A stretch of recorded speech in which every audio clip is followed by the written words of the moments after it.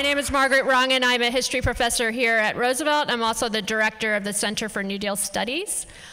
First, I'd like to welcome to the podium Dr. Ali Malekzadeh, president of Roosevelt University.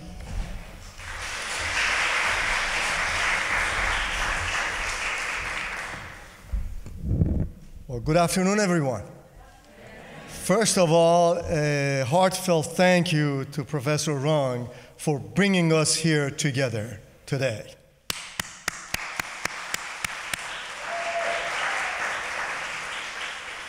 And this is related to the discussion today. How many of you have voted already? If you haven't voted, I don't want to talk to you. Yes, please vote. We're going to start taking back our country today.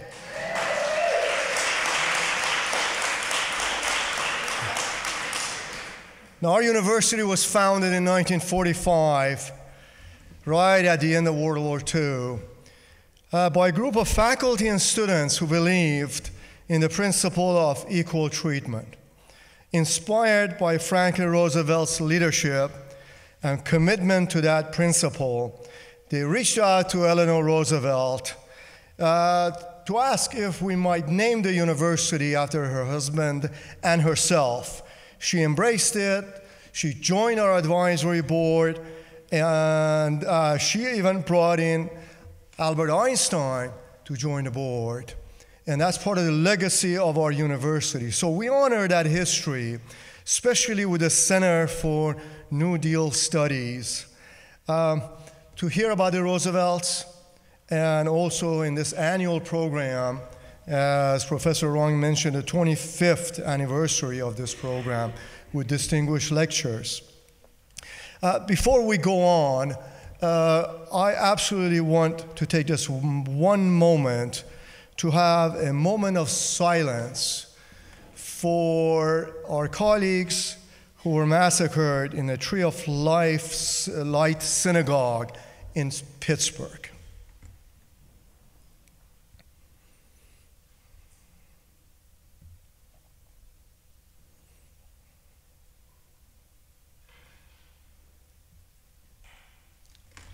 Thank you. It is our job to stop hate every single day. And then this lecture will give us a sense of that throughout our history and the Holocaust that was based on hate. So let's remember that as we go through the lecture by a distinguished colleague from Northwestern University. I would like to thank each of you for being here today. I also would like to thank Margaret Rung one more time for her leadership in making today's lecture possible. Now, coming together for this special lecture is our way of keeping history alive, not forgetting and learning from the past and moving toward a tomorrow that matches the mission of Roosevelt University, which is social justice. So, Professor Rung?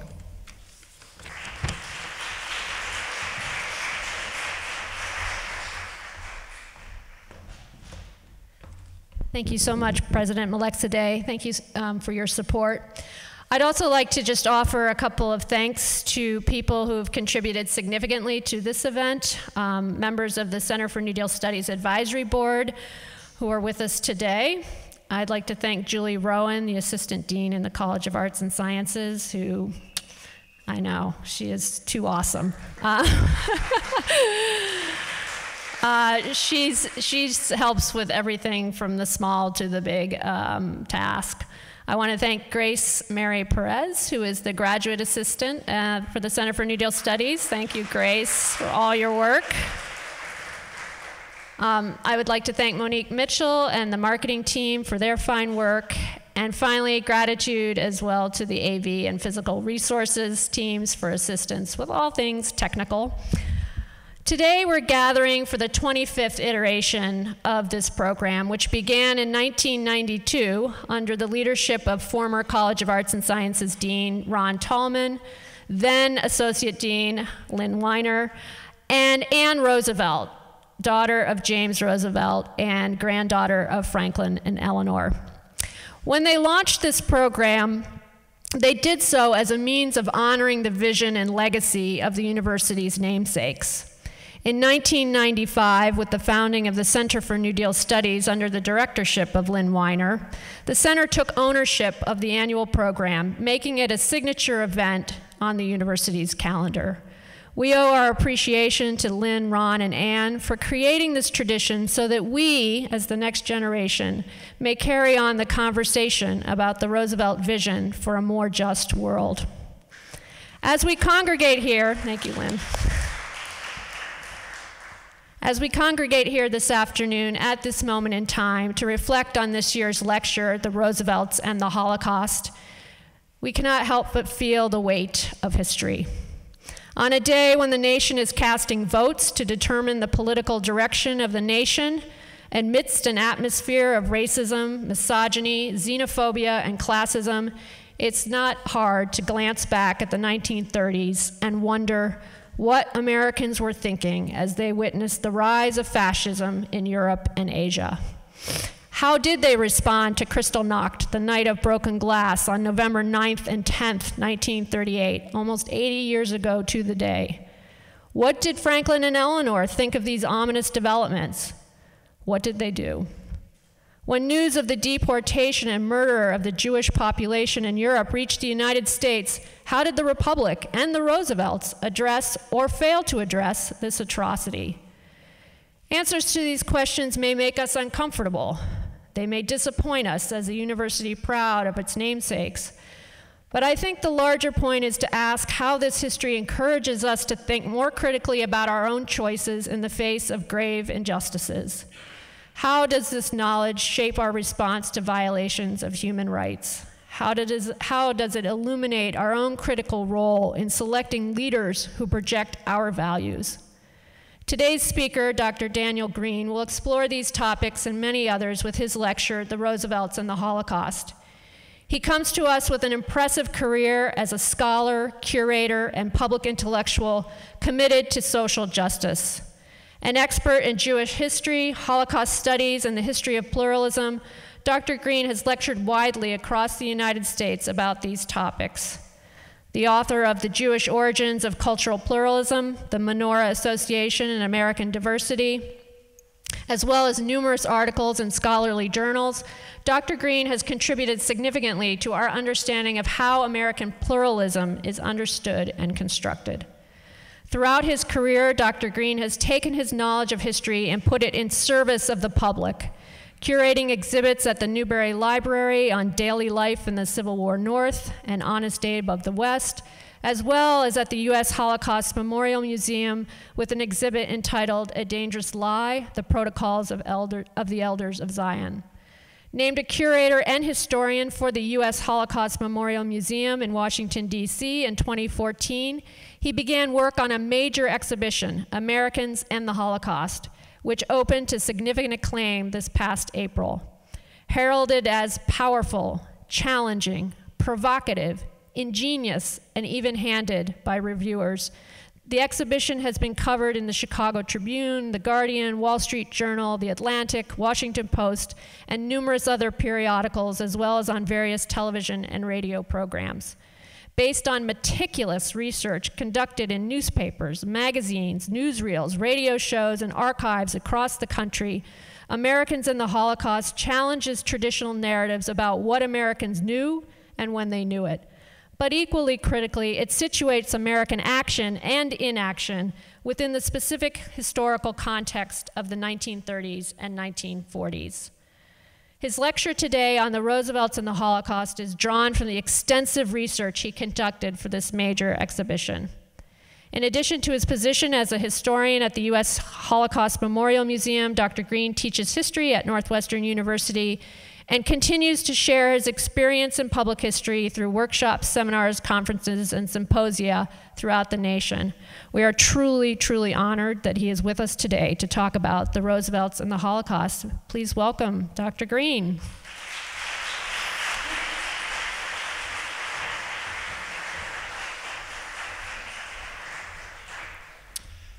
Thanks, Dr. Rung, for that very nice introduction, and to President Melechizedek for being here, and to all of you for coming today. Dr. Rung just raised a bunch of difficult questions, and she sort of stole my intro by doing so, but I appreciate it. Our view of history in this exhibition, and my view of studying history, is not to hand people a neat package with a bow on it and say, here's what you should think. These are difficult questions to think about. And I want to think today with you about some enduring questions that come out of the Roosevelts' response to the Holocaust, but that endure today. Questions like, what are Americans' responsibilities when they see a democracy fall apart? How do we debate our responsibility to refugees? How do Americans debate whether or not to enter a war when most Americans considered it a foreign war?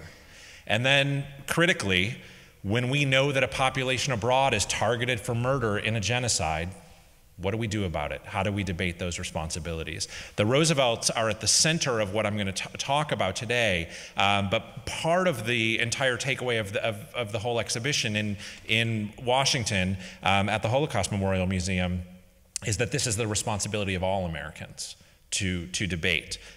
We ask when our leaders follow public opinion and when they try to pull the public along. You'll see that, for example, today. And one of the things that I want to talk about is the context. Too often when we study the Holocaust, we lift the Holocaust out of history, whether out of European history. Often you see the Holocaust talked about as if there wasn't a war going on. But of course, it's the war that makes the Holocaust possible. So what we try to do in this exhibition, and what I'm going to try to do today, is also put Americans' response to Nazism back in the context of American history. And to do that, we need to look back even before FDR becomes president, to think about what America looked like coming out of World War I. Coming out of World War I, Americans thought it was a mistake to have entered World War I. Here you see a veteran on the street wearing a sign that says, "I gave my eyes." Americans are war-weary coming out of World War I. We're an isolationist nation coming out of World War I. We pull back from international affairs. Americans were asked repeatedly in the 1930s by Gallup, was it a mistake to enter World War I? And usually about 70% of Americans say yes, it was a mistake. We're an isolationist nation in terms of immigrants as well. The United States passes restrictive immigration quota laws in 1924 that severely limit the number of immigrants that we're going to let into the country each year.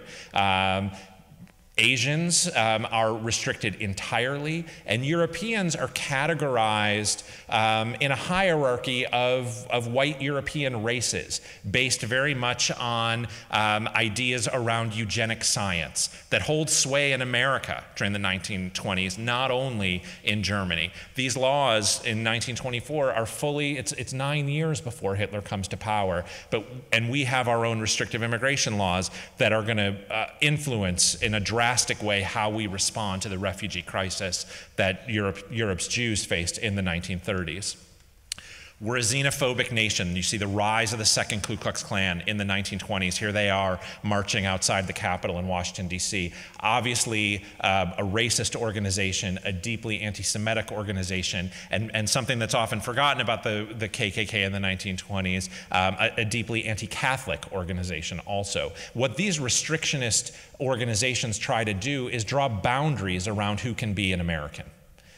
And the KKK is trying to tell Americans at the time that African Americans, Jews, Catholics can't be Americans.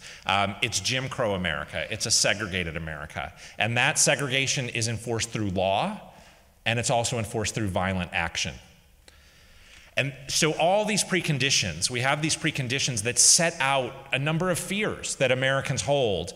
And then the bottom drops out of the economy in 1929. And here, I can't resist locating this photograph for you. This is a soup kitchen on State Street in the 900 block of South State in Chicago. It's run by Al Capone as a kind of PR move. But we have 25% unemployment by the 1930s, and most Americans don't own stock in the 1930s, but the stock market drops by 90% to give you a sense of the economic crisis. So these conditions at home, economic insecurity, racism, anti-Semitism, xenophobia, war weariness, a pulling back from the world, all come before the rise of Nazism, and it's very much what Roosevelt runs on in 1932. You can see Roosevelt right here in the car at this campaign rally before the election of November 32, abolish breadlines, vote for Roosevelt. Those are all the preconditions. What does Roosevelt tell Americans on this first day as president, March 4th of 1933? The only thing we have to fear is fear itself. We have so much to fear, right? You don't say that. In a way, he's being a parent to the nation, right? You don't tell a child to be afraid unless they're afraid of something, right? We have so many things to be afraid of, and Roosevelt is trying to rally us around not letting fear have such a grip on American politics. And then in 1933, we look abroad and we see this. We see Hitler rise to power. And there's a misconception in the public. We tested this actually many, many times as we put together this exhibition. There's a misconception in the public that Americans didn't have information about Nazism during the 1930s and 40s. And the opposite is true. And you didn't have to be reading the New York Times or the Washington Post. The newsreels covered Nazism widely. The radio covered Nazism. Wire service stories, AP wire service stories, UP wire service stories were picked up across the country. So this narrative that Nazism wasn't in the news is wrong. And if you think about difficult questions in history, if it's sort of easy for us to say as Americans, well, we didn't know anything, so we didn't do much in response. But the harder question is to realize how much access to information Americans had about Nazism, and then to ask why rescue of Jews never became a priority. And that's one of the things that we try to answer. But just to give you a couple examples, Hitler on the cover of Vanity Fair in November of 1932, frequently on the cover of Time magazine. He's a new world leader. Of course, American magazines and newspapers are covering him. And one of the things that's critical to understand is that this coverage gets it right, that anti-Semitism is essential to Nazi ideology. One example, Joseph Goebbels is the Nazi minister of propaganda. He's on the cover of Time magazine on July 10th of 1933, and I've just pulled out on the side the language from the cover of the magazine. Say it in your dreams, the Jews are to blame. This is a 5,000-word article in this issue, a very long article about how essential anti-Semitism is to Nazi ideology. Nazis explain the world by blaming Jews, is what a reader of Time could have understood in July of 33. Now, don't get me wrong here. This doesn't mean that Americans should have known that mass murder was coming. Mass murder begins in the summer of 1941, fully 8 years later. But we can't say, and we always have to push against hindsight, right, and try to empathize with historical actors to think about what did Americans know in 1933. One of the things they knew is that anti-Semitism was core to Nazi ideology, even if they couldn't imagine that mass murder of millions was coming. The Nazis haven't imagined it yet. The Nazis don't have a plan for mass murder in 1933, but they're in the news. Our early government response is concern, but a respect for Germany's national sovereignty. This man on the right is William Dodd. FDR nominates him to be, or selects him to be, the ambassador to Germany in the summer of 1933. Many of you may know Eric Larson's book, In the Garden of Beasts, about Dodd. Dodd was a University of Chicago history professor who thought this was going to be a quiet position where he could go get some writing done. He was well in over his head. But FDR, this is kind of an as told to quote, but Dodd recorded in his diary that FDR told him the German authorities are treating Jews shamefully, and the Jews in this country, in America, are greatly excited, but this is not a governmental affair. Whatever we can do to moderate the general persecution by unofficial and personal influence ought to be done. FDR is basically saying it's not our job as a United States government to defend another country's citizens from its own government. And Jews are still citizens in Germany until that citizenship is stripped in 1935. Dodd meets with Hitler for the first time in October of 1933. This is the Chicago Tribune covering it. Hitler assures Dodd Yanks will get protection. What is this headline talking about? There were multiple attacks on Americans in Germany by the SA, by Nazi thugs, at least 36 attacks in 1933 alone, mostly on American Jews. And the US government is very concerned with that, because those Americans are our own citizens. So Dodd goes to Hitler, and in their first meeting in October 1933, item number 1 on the agenda for Dodd is to say, the SA's got to stop attacking Americans. We need to, this ambassador is going to protect his own citizens. And Hitler agrees. And for the most part, those attacks do end in 1933. I'm going to fast forward now to 1938, because 1938 is really when the refugee crisis begins. There are many things that happen in 34, 35, 36, 37 that I could talk about, but in 1933, Americans' understanding of Nazism changes. And it changes for a couple reasons. One is that the Nazis annex Austria in March of 1938. And two, as Dr. Rung said, there is a nationwide terrorist attack against Jews by the German government, which we now know as Kristallnacht. We're coming up on the 80th anniversary in just a few days. The American press widely reports both these stories. They report the Nazi annexation of Austria as well as taking over parts of Czechoslovakia as Hitler has greater territorial ambitions than just Germany. Hitler's going to encroach on all of Europe. And they report Kristallnacht in banner headlines across American newspapers for weeks in November of 1938. This is the Dallas Morning News. Hysterical Nazis wreck thousands of Jewish shops, burn synagogues in wild orgy of looting and terror. On that night, November 9th and 10th of 1938, 30,000 Jewish men are arrested in Germany and sent to concentration camps. 100 Jews are murdered because they're Jews. And thousands of synagogues and shops are destroyed across the nation. And this is all very widely reported. This is a headline from Los Angeles. Fully 2 weeks after Kristallnacht, Nazis warn world Jews will be wiped out unless evacuated by democracies. How does FDR respond? Here's the Baltimore Sun with a banner headline, Roosevelt denounces Nazis. You can see it says, President shocked by attacks on Jews. So Roosevelt does a few things in November of 1938. 2 weeks after Kristallnacht, he gives a press conference.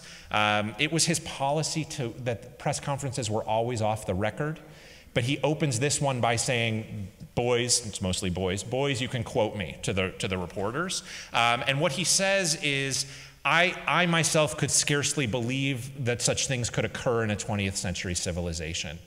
So that is a presidential denunciation. We can debate whether or not that's an action or not. He's asked immediately by reporters, are we going to let more refugees in? And he says, no, we have a quota system.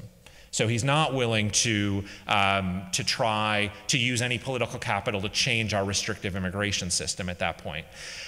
His Secretary of Labor, Francis Perkins, convinces him to allow around 12,000 German Jews who are here in the United States at the time on something called tourist visas. A tourist visa is just that. It allows a tourist to travel with a very short expiration date. And Francis Perkins convinces FDR to waive the expiration date of all the tourist visas for Germans who are in the United States at that time. It may be as many as 12,000 people. Historians debate that.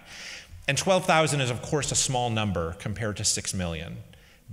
We know that in hindsight. And again, I'd encourage you to read history forward. For those 12,000 people, that made the difference. And Roosevelt recalls the ambassador from Germany. He recalls the US ambassador. We're the only nation in the world that recalls our ambassador from Germany after Kristallnacht. Americans take to the streets after Kristallnacht, carrying signs like this, "Stop Hitler, bloody pogroms." Pogroms are violent riots against Jews and Catholics. You see the one down here, America greets Roosevelt's recall of ambassador to Germany. So Americans know about this and they take to the streets to protest it. Gallup public opinion polling. Gallup had been founded as an organization in 1935, so it's in its infancy in the 1930s, but it starts polling Americans. And 2 weeks after Kristallnacht, it asks Americans this question: Do you approve or disapprove of the Nazi treatment of Jews in Germany? And look how overwhelming it is, right? 94% of Americans disapprove of the Nazi treatment of Jews in Germany. And so then they're asked in the same poll this question: should we allow a larger number of Jewish exiles from Germany to come to the United States to live? And 72% say no. And this is one of the most difficult things to wrestle with in this history, is Americans' own response is to crises abroad, to atrocities abroad, is so often disapproval without action on behalf of the victims. One of the difficult questions around this history is, why don't Americans cross that bridge from disapproval to action on behalf of the victims of atrocities? And if you look at subsequent genocides since the Holocaust, you see actually very similar numbers in terms of Americans' disapproval of bad stuff happening over there, and an idea that that bad stuff is either not our problem or not something that we can do something about or should do something about. No matter what Americans learn over the course of the next 7 years till the end of World War II, you're not going to see this number move very much on our responsibility to Jewish exiles. And in fact, you don't see it move very much in the immediate aftermath of the Holocaust either.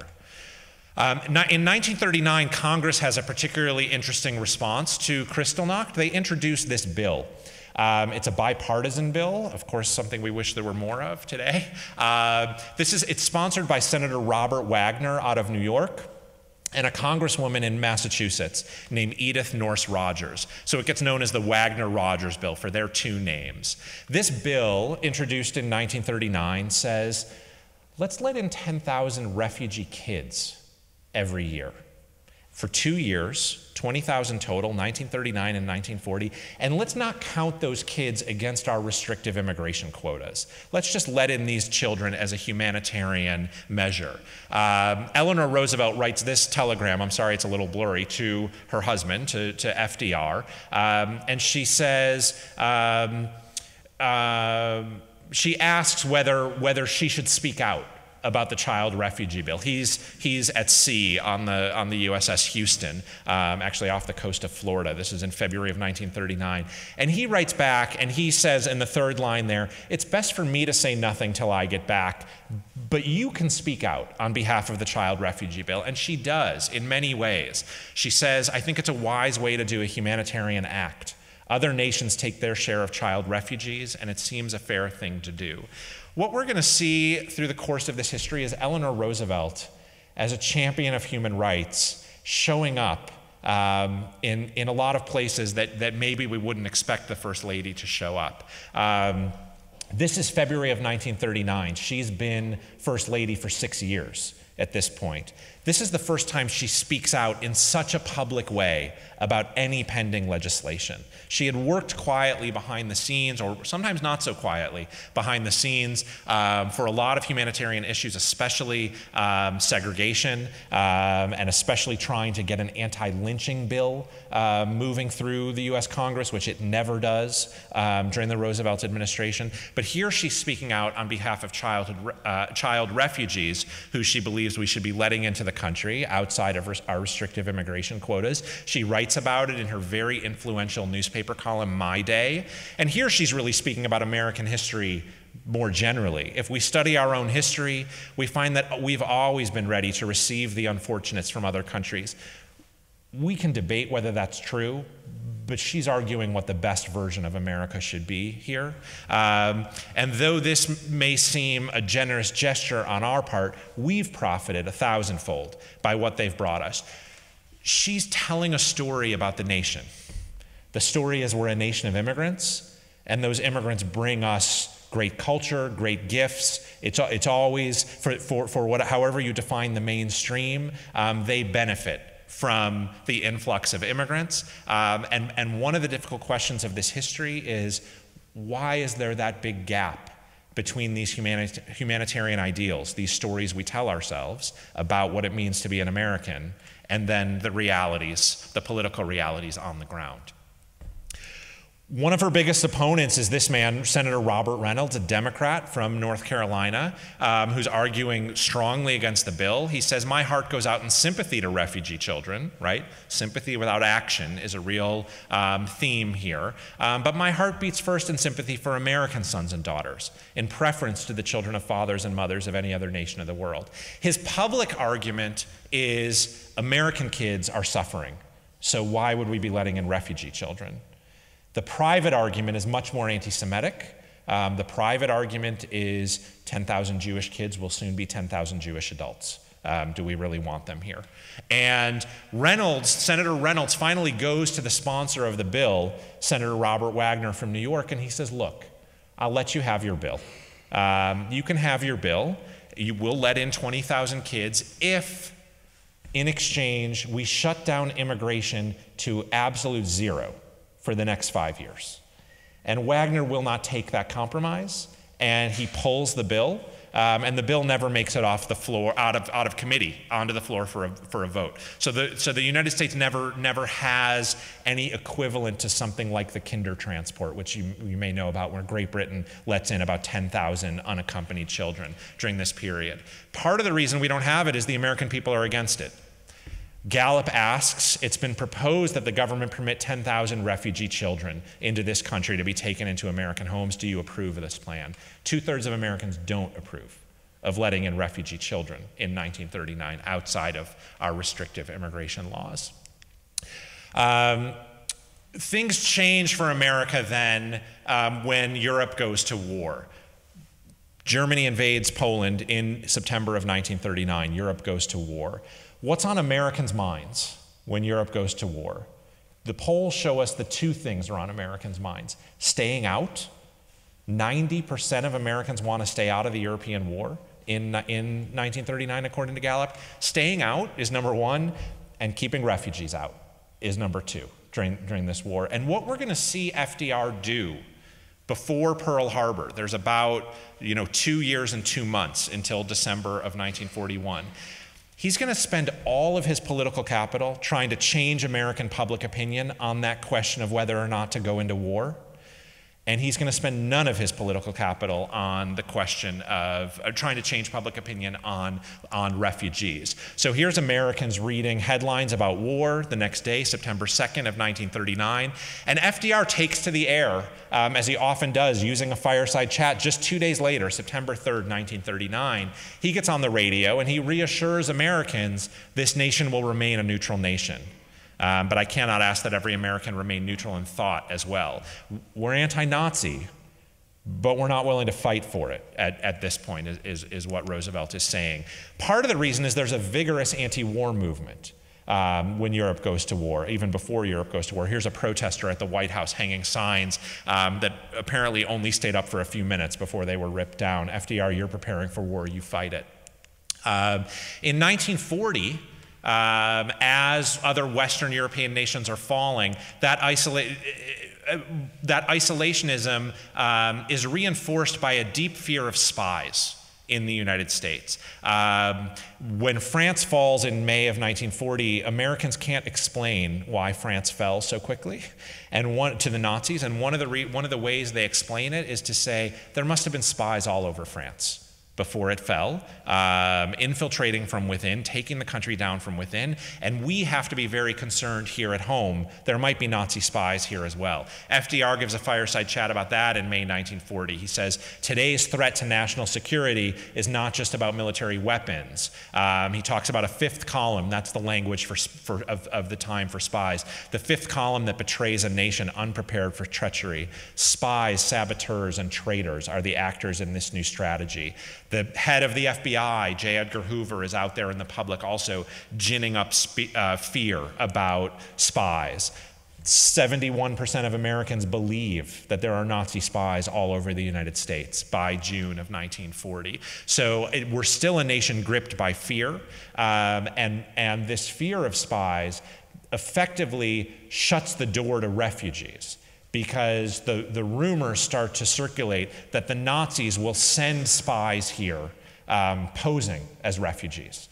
And so within the State Department, who are responsible, they're the gatekeepers for letting refugees in, the instructions to the State Department is, if you have any doubts about national security in terms of immigrants, you don't let them in.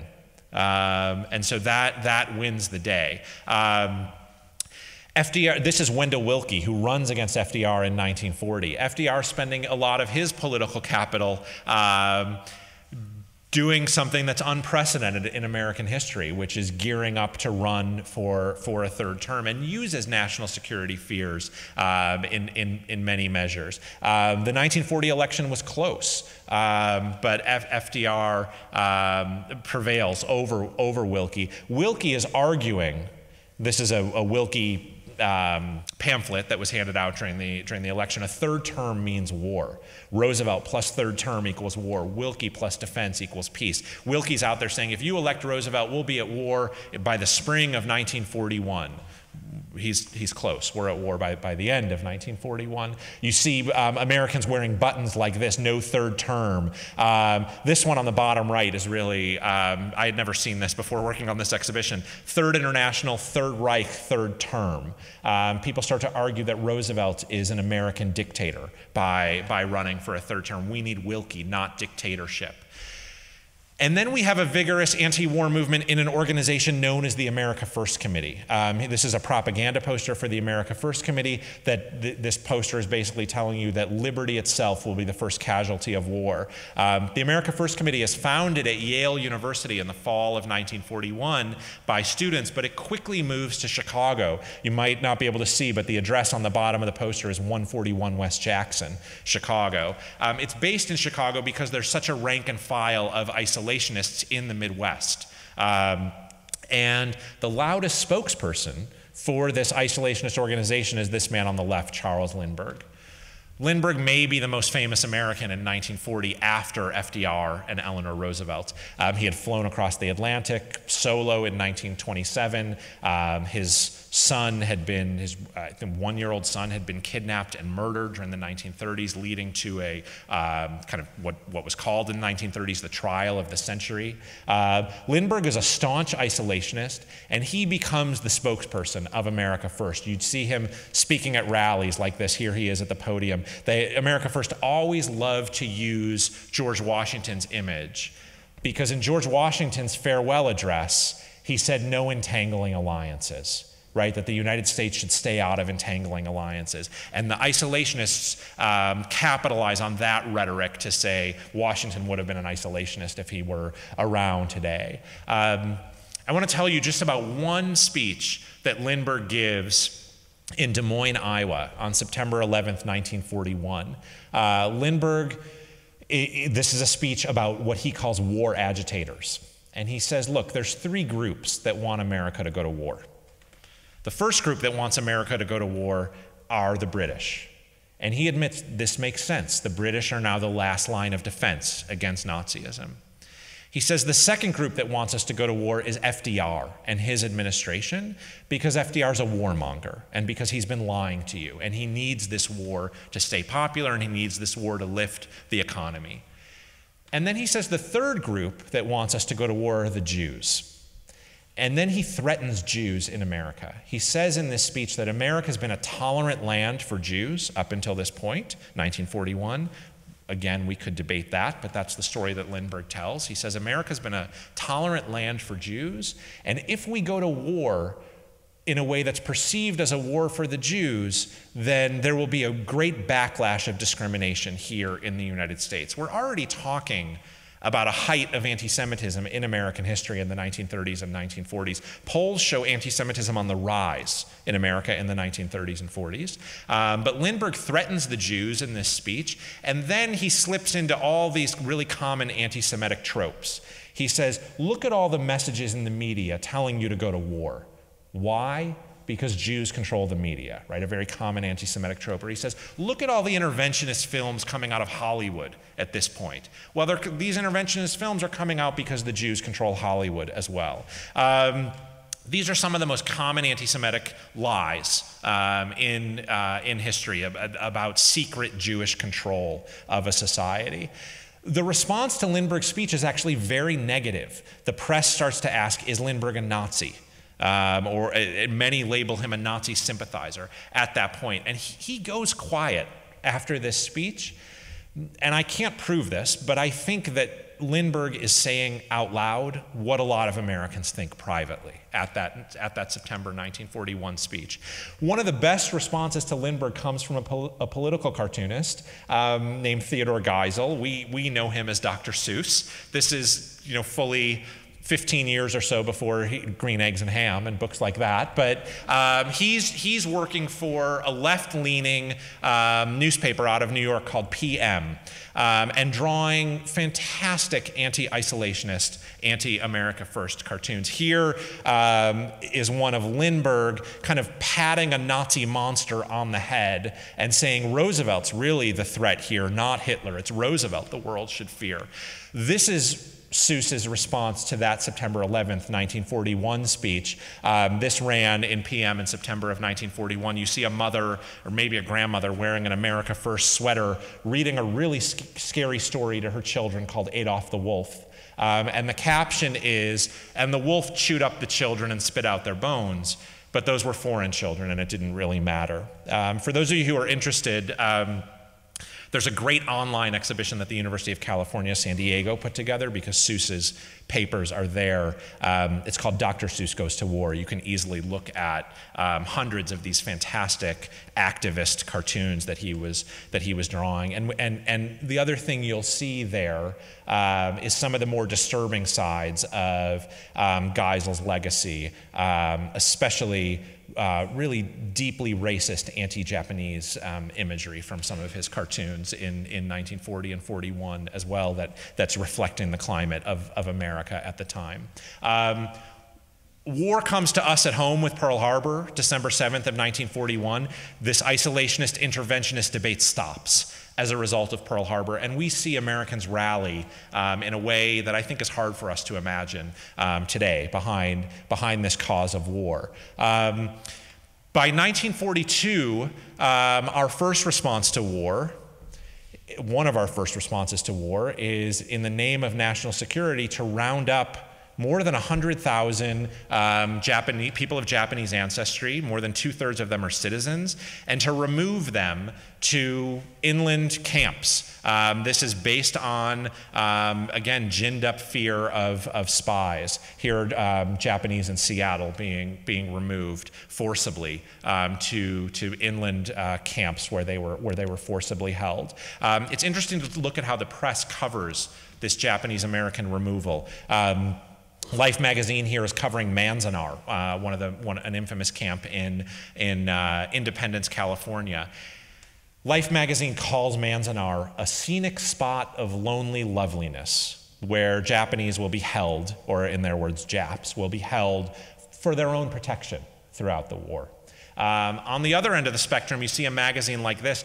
This is the NAACP's magazine, The Crisis, that calls these concentration camps, which they're not death camps, but they are concentration camps where Japanese Americans are forcibly held against their will. And the pull quote down here basically says, look, color is the only reason that Japanese Americans are being detained. We're not detaining Italian Americans or German Americans in the same numbers. They're our enemies too at war. Eleanor Roosevelt goes to these camps. She writes about it in Collier's magazine in October 1942. She says, we cannot progress if we look down upon any group of people among us because of race or religion. Every citizen in this country has a right to our basic freedoms, to justice and to equality of opportunity. Again, Eleanor Roosevelt is the champion of human rights, but most Americans, well over 50% of Americans, when they were asked, believed we were doing the right thing in removing Japanese Americans forcibly from their homes. I just want to show you a few images of then how Americans see the war. These are propaganda posters that the government issues in 1943. And on the left, what's the message? The message is Nazism is an enemy of Christianity, right? Or on the right, the swastika ring crumpling our founding documents, the Constitution and the Bill of Rights, right? Nazism is an enemy of American values. Nazism is an enemy of American children. Look at the looming swastika in the grass, the shadow of the swastika in the left over these Americana-looking children. What you don't see, of course, is the idea that Nazism is an enemy of Europe's Jews. That would not have rallied America. And one of the points we make in the war, in the section of the exhibition on the war, is that the Nazis fight two wars. The Nazis are going to fight a war against the Allies, and the Nazis are going to fight a war to destroy the Jews of Europe. And those two wars are equally important to the Nazis. And in response, the Allies are going to fight one war. The Allies are going to fight a war to rescue democracy from fascism. They are not going to fight a war to rescue Jews. And in fact, doing much of anything that we would today think of as a humanitarian effort to aid Jews is seen in FDR's administration as a diversion from the purpose of the war. The logic in the FDR administration is you stop killing by stopping the killers. You don't stop killing by rescuing the victims. The killing ends when the killers are gone. This is a logic that we might struggle with today, that many people do struggle with today. A lot of people have a moral outrage about this logic. At times I share that moral outrage. But I think our approach to history can't be what do we wish would have happened, but to look at what did happen and try to struggle with explaining why. Some of the other propaganda posters you see like this, this is in a sense an American fantasy to show African American workers and white workers together. This may be the first government propaganda poster that does this. We go to war for democracy with a segregated army. But we tell ourselves stories like this. Eleanor Roosevelt, again, is one of the champions of trying to desegregate the army. Here you see her with African-American servicemen. We have to ask, as I said, then the enduring question of how do Americans learn about the mass murder of Europe's Jews, and what do they do about it? Information makes it to the State Department about mass murder of Jews from an organization called the World Jewish Congress. The representative of the World Jewish Congress in Switzerland sends this telegram August 29th, 1942, and it may be hard to read the telegram, but about halfway, or the third line down, at the end of the second line really, in Führer's headquarters, plan discussed and under consideration, all Jews in countries occupied or controlled Germany, number 3.5 to 4 million, should after deportation and concentration in East at one blow exterminated to resolve once and for all Jewish question in Europe. We don't have all the details, but we have the story. If you ask yourself, what's the story? The story is the Nazis want to deport millions of Jews to the East and murder them in murder factories. That story is well known in our intelligence community by the summer of 1942, and it's public information by November of 1942. This is November 25th, 1942, the LA Times, Nazis wiping out Jews in cold blood. You could see headlines like this across the country. Edward R. Murrow, one of the most famous journalists, takes to the radio and tells Americans on CBS radio that this is what's happening. This is a letter from a 10-year-old in Brooklyn to President Roosevelt, just to give you the sense of what could Americans have known. This is a 10-year-old who is Jewish, but he's writing to President Roosevelt, and he says, I'm writing to you at this very sad day, December 2nd, 1942. There was an international day of mourning for at that time, what was 2 million Jewish dead in Europe, to ask you to try your very best to stop the manslaughter throughout Europe. They're all innocent Jews, but yet those cold-blooded Nazis kill and slaughter those poor innocent Jews. So this was public information in America, but it never became the US government's priority to rescue Jews. In December of 1942, the month after it becomes public information, this is a front page article from the New York Times, the Allies, the 11 Allied nations condemn the Nazis. You can see the words cold-blooded extermination appearing on the front page of the New York Times. And they issue this declaration, and the declaration promises full punishment of the perpetrators. It basically says we're not going to make the same mistake we made in World War I. We're not going to have a negotiated peace. We're going to win this war, and there will be full punishment of the perpetrators. It says nothing, it promises nothing about rescue for the victims. And that's our consistent policy all along, is punishment, defeat Nazism, punish the perpetrators. This war is not about rescue of Jews.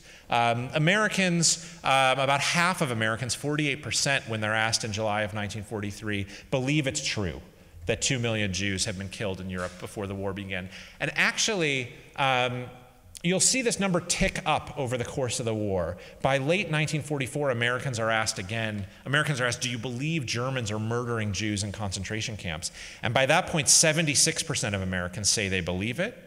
But when they're asked the numbers, when Gallup asks them how many Jews do you think have been murdered, most Jews can't fathom that it's more than about 100,000. This is the end of 1944 when it's more than 5 million. So even as Americans start to grasp that this crime is happening, they can't grasp the scale and scope of the crime. Even though, again, they're reading about it. A New Republic article by a Varian Fry, actually a great rescuer in this history, saying nearly 2 million Jews have already been slain since the war began. The remaining 5 million are now living under Nazi control, are scheduled to be destroyed as soon as Hitler's blonde butchers can get around to them. And this is admittedly a very highbrow magazine for America at the time, but Time is a middlebrow magazine, and Himmler, the architect of genocide, is on the cover of Time in October of 1943 as it's happening. A quote from the article says, "Himmler and his trained Gestapo animals have organized a program of extermination without parallel."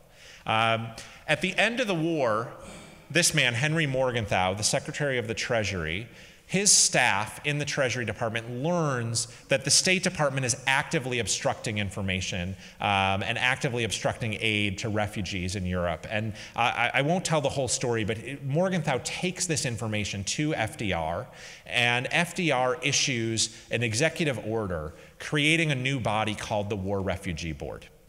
The United States, to that point, had never had a refugee policy. We talk as Americans about refugees in the 1930s and 40s, but it doesn't mean anything in law. We don't have a refugee policy really in the United States until 1951, when the UN passes an international refugee convention. But the War Refugee Board's job is to rescue Jews. The fine print is rescue Jews as long as it doesn't impede the war effort. The war is still first. FDR takes to the radio again in March of 1944 and tells Americans this: one of the blackest crimes of all history begun by the Nazis, the wholesale systematic murder of the Jews of Europe, goes on unabated every hour. By this point, we're late in the Holocaust, but the president is telling Americans exactly what's going on. One of the things that the War Refugee Board does is bring in 982 refugees and hold to a camp in Oswego, New York, upstate New York. It holds them there behind barbed wire. This is a refugee boy on one side of the camp talking to residents of Oswego on the other side of the camp. It doesn't admit them as immigrants, and it actually makes them, the United States makes these refugees sign papers that say, when the war ends, we'll go back to Europe. They hope that this humanitarian gesture will be an example to other nations of the world, which it doesn't turn out to be. And ultimately, these refugees are held until February of 1946. Truman, after FDR's death, does admit them as immigrants. Eleanor Roosevelt goes there too, to Oswego. Here she is touring Oswego, and she writes about it. Restrictions are plentiful, and there's much work to be done around the place, but at least the menace of death is not ever present, she tells Americans. So where are we at the end of this history? I started by telling you I'm not going to put a neat bow on it for you, and there's a kind of on the one hand, on the other hand at the end of the war in April and May of 1945. Here's FDR giving his fourth inaugural address in January of 1945. He's too ill even really to make it to the Capitol, so he does it from the portico of the White House. It's very, very brief, prints out to about a page or two, and he says, what have we learned in this year of war, 1945? He tells Americans, we've learned to be citizens of the world.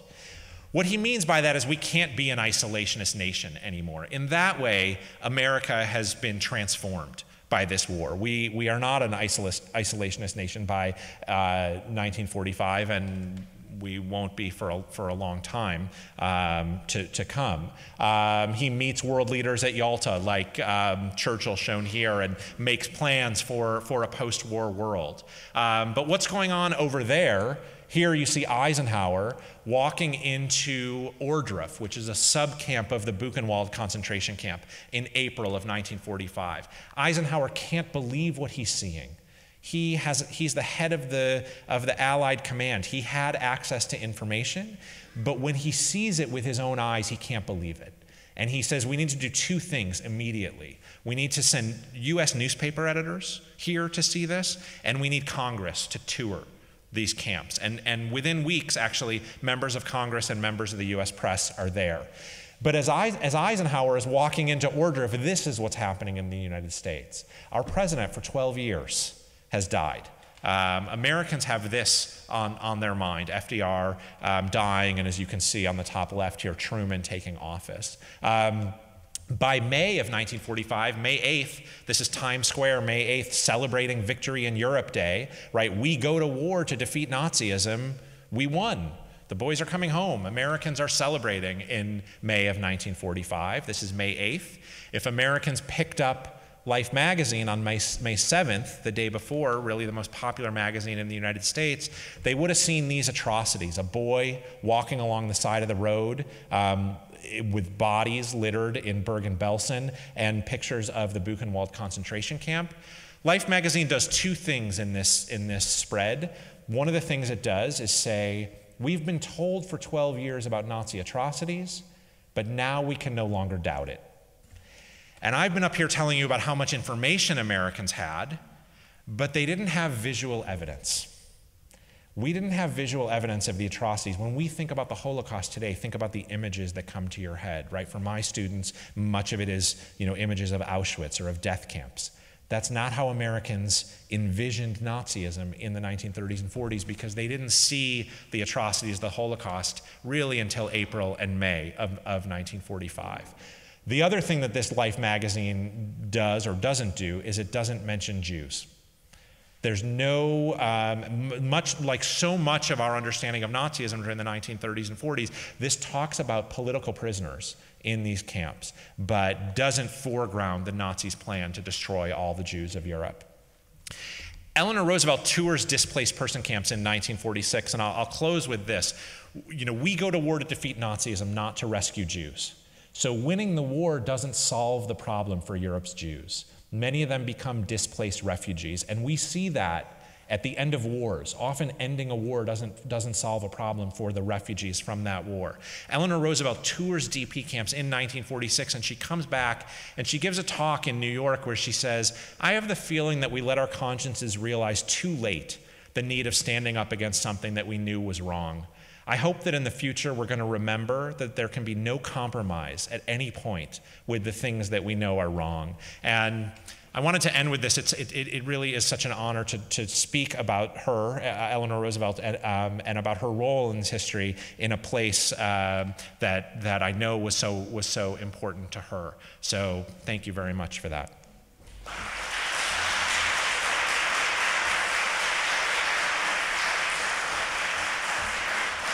So I think we have time for questions, and we'll have time for questions. So I have a microphone. If you would like to ask a question, I can hand it out. All right. Good afternoon, Dr. Greene. I was wondering, you didn't spend very much time on 1938, which was also a midterm election. Right. And I was wondering how that influenced choices Roosevelt made at the time. Thanks. So that's a great question. I looked this up this morning, and I meant to talk about it, and I didn't. So we're on midterm day. One thing to understand is that FDR is very weak in November of 1938.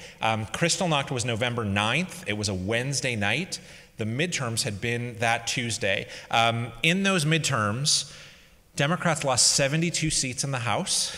But they still controlled the House by 90 seats after that midterm, so it shows you what a massive majority that they had. And they lost 7 seats in the Senate. in those midterms, but they still held the Senate by 68 to 23 after losing those 7 seats. But FDR feels weak, as most presidents are in their second-term midterms, very weak. The other reason that we're at the bottom of FDR's popularity, I think, in his 12 years is there's 2 reasons. One is the court packing scandal had been in 1937. Very unpopular effort by him to add Supreme Court justices. One of the lowest moments of his presidency politically. And the economy had crashed again in 37, and the economy was not good in 38. So you don't have this linear fix to the Great Depression. The economy improves a little bit, 34, 35, 36, and then in 37, unemployment goes back to 20%. So he's at one of his weakest moments.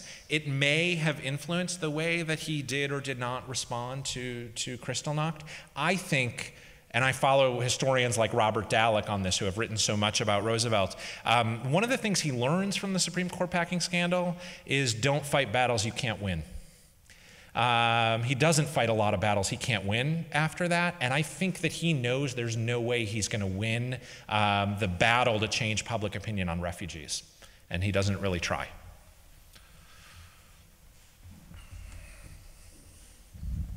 So when you talked about context, and that context of the Great Depression, it does not surprise me at all in the Gallup polls that Americans, disagree with how Jews are being treated in Germany by the Nazis, but are against bringing them in.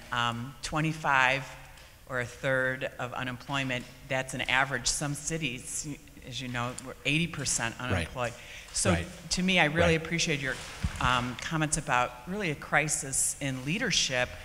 And is, anti-Semitism a passive, overt or covert, or conscious or unconscious? Is that really at the root? And my question to you is, are there other countries that were doing a better job in response to this as a war effort of, and if I could ask one more question. In terms of letting in refugees. Yes. Yeah. And the children, today in our own separation of children, I'm thinking, yes, if I were a desperate parent in Europe or in a war, yes, getting my kid out, but that willingness to separate children and take that seems so also a power relationship. We'll take your children. Right. So the way we talked about this in the museum as an exhibition team was the United States has a pretty bad record on refugees during the 1930s and 40s unless you measure it against every other nation in the world. So we're not letting in nearly as many refugees as we could have. We have these immigration visas that allow people in, between 1933 and 1941, when we go to war, about 200,000 are unissued. So what does that mean? We could have let in about 200,000 more refugees than we did before the war began. These are rough numbers, and historians disagree about, but 200,000, give or take 20,000 either way. So does that stop the Holocaust? No. There's no way the United States alone could have stopped the Holocaust, but could they have let in 200,000 more refugees? Absolutely. And why don't they? I think that there's a perfect storm going on of economic insecurity, national security fears, which then get tied to immigrants as invaders, and deep anti-Semitism that's already there. There are hundreds, one historian estimates that there's 100 new anti-Semitic organizations founded in the United States in the 1930s. So anti-Semitism here is on the rise. The unaccompanied children question is a really resonant one and difficult one, and even all of our talk in our political culture today about unaccompanied children, that's all happened since this exhibition opened in April. We weren't talking, unaccompanied children wasn't on the tip of our tongues as Americans even in April of 2018. I think we have to be very careful about the Nazi analogy, right? And many people were saying this is just like Nazism. And I always encourage to say, well, wait a second, how is it and how is it unlike Nazism? And you're pointing to that. The unaccompanied children who did make it to the United States during this period are given by their parents to refugee organizations like the American Friends Service Committee. The Quakers do a great job trying to place foster children. HIAS, the Hebrew Immigrant Aid Society, does fantastic work trying to aid refugees over there and bring refugees here. There are many really harrowing personal stories of the decision that parents had to make to entrust their children to these refugee organizations, but they are entrusting them to refugee organizations to try to save their lives. They're not being forcibly separated by governments at that point, at least in 1938 or 1939. And I think it's important to remember some of the great work that those refugee organizations were doing in a network to try to save the kids that they could. Yeah. Thank you. So I just had a question. I was hoping you could talk a little bit more about the State Department, with particularly Cordell Hull and them. I did some research in Dr. Rung's class on that part of the refugees or lack thereof, and I was just wondering if you could talk about what you thought the motives were in the State Department and how, because it was such a massive underserving of not just refugees, but even just, handing out visas, both before and during wartime. So I was wondering if you could speak on that a bit. Sure. Yeah, the State Department's controversial in this history. The State Department issues immigration visas, as you said. The head of the visa division is a man named Breckinridge Long. Breckinridge Long is a friend of FDR's. He is a dyed-in-the-wool American white Protestant anti-Semite. Does not want to let Jewish refugees in. Until 1941, decisions about issuing visas, though, were made in U.S. consulates abroad. One of our national security, one of the measures we take in terms of national security, or in the name of national security, is in the summer of 1941, the State Department changes their policy and says every application has to be issued, reviewed not only abroad, but also in Washington. So that takes this process that's already slow and grinding and makes it even slower. Cordell Hull, the Secretary of State, had issued in the summer of 1940 a circular to all of those consulates and said, if you have any doubt about national security around letting an immigrant in, the answer is no, keep them out. And that really does hold sway. So is there a culture of anti-Semitism in the State Department? Absolutely. Is that the only explanation for lack of issuing all the visas? No. National security fears are real in the State Department, and you do see some counselors abroad, like a man in Vienna named John Wiley, who wants to do absolutely everything he can under law to aid Jews in Vienna, but he also is writing back to Washington saying, I'm not going to break the law for them. I'm not going to over-issue visas. I'm part of the federal government. I'm not going to break the law. What you do see with that group, the War Refugee Board that I talked about much later, they're founded in 1944, they're government actors who bend the law for refugees, and some would argue break the law. But in that refugee crisis period, 38, 39, 40, there are some consuls abroad who want to do all they can to issue visas, and others who are very restrictive. Breckinridge Long back here in Washington is very, very restrictive throughout. We have time for one more question. Thank you for an excellent lecture. You commented we didn't do anything to rescue the Jews. There's a newspaper article out of Detroit that in February of 1942, already 2 million Jews had already been killed in Poland alone. There was no way we could have done anything because the planes couldn't fly back and forth. They didn't have the fuel. In addition, the bombing was so inaccurate, we couldn't even hit the camps. Also, Ben-Gurion, Weizmann, and FDR were not in favor of hitting the camps because they said it would kill Jews. Right. If I can make one other comment regarding those papers from Oswego, New York, I have copies of the documents. And in the documents that Roosevelt had, it said not to notify Congress because it was illegal. Yeah. And that was the only deal he could make because they wanted to send them back. And it's another sad So chapter. with Oswego, they find a way to make it legal by declaring, basically what they do is they declare Oswego a free port, and they declare, and these are not immigrants coming to a free port, they're guests. Sometimes they're called goods, and you see them wearing tags. And under American law, you can hold goods at a free port indefinitely. So these people are held as goods at a free port. But the question of, I didn't talk about the question, really the elephant in the room on this history is the topic that many people know, the question about whether the United States, when they learned about Auschwitz, should have bombed the rail lines leading there or bombed the crematoria. There's no evidence that question ever made it to FDR's desk.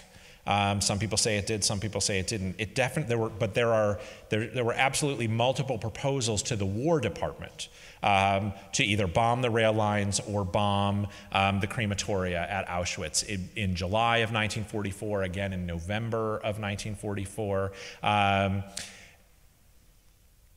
By the second half of 1944, it certainly was possible for Allied planes to fly missions from Italy, make it to occupied Poland and back. We are bombing German munitions factories 4 or 5 miles from Auschwitz.